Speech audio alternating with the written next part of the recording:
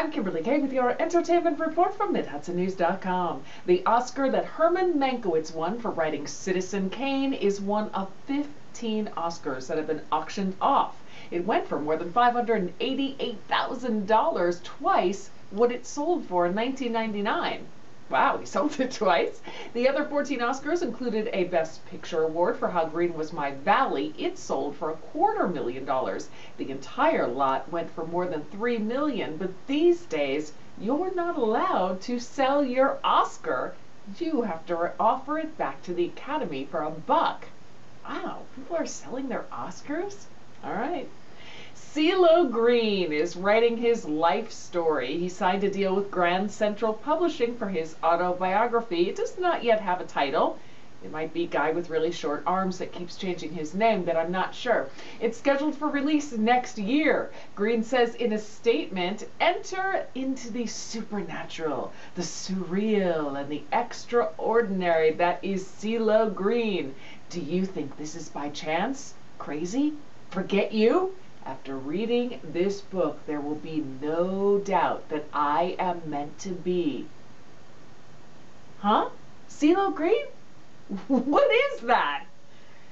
Congressman Roscoe Bartlett finds himself in, well, a hairy situation. At issue is a proposal to give tax breaks to Americans with mustaches.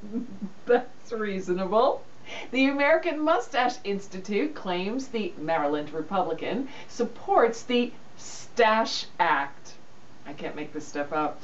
But Bartlett staff says someone who works for the congressman forwarded a copy of the proposal to the House Ways and Means Committee, but it was done without the congressman's knowledge. Really? Bartlett isn't letting the controversy go to his upper lip. He still sports a very long mustache. What a great idea! A new U.S. Senate candidate in Virginia, speaking of politics, wears a tie, has a campaign website, and even launched an ad. One big difference? He has a thick coat of fur. You see, this candidate is Hank the Cat, and he has thrown his paw into the race, running to mock the political status quo. The Cat's owner, Anthony Roberts, said he and his partner set up the campaign as an inside joke, but the campaign's website crashed after a recent spate of publicity. Hank's campaign posters show the Maine Coon gazing upward, wearing a tie, and the ad says Hank, a moderate, will work to make sure America stays the greatest land of all. Hank is running for the seat being vacated by retiring Senator James Webb, a Democrat. I think it's brilliant. I'm going to make my kitties run for office too. In local entertainment news, Warwick Winter Blues Fest is going on Saturday. Come down to Railroad Avenue in downtown Warwick for this cozy blues fest. It'll run from 1 p.m. to 7 p.m. with non-stop live music and a charity chili cook-off. That's your latest entertainment report. For a new update daily, log on to MidHudsonNews.com. I'm Kimberly Kay.